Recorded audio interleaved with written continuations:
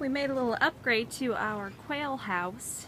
We popped one of the steel panels out of the wall here and put a corrugated clear plastic panel in. It was left over from our greenhouse. So it worked out really nice, gave them some extra light inside. I'll show you. It was kind of dark in there before. And we also hung up some cages that we planned on using for the breeding pens.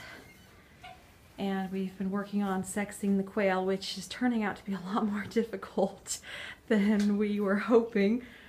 So for now, we've got bands on their legs of the males and females that we are guessing. And we're gonna go ahead and let them free back in here again and to where they can go outside, because they are not happy in their little cages. So once we resex them again and determine for sure which ones are males and females, we will probably separate some breeding pairs out and put in the cages. But for now, we will just let them run free in their little barn and pen.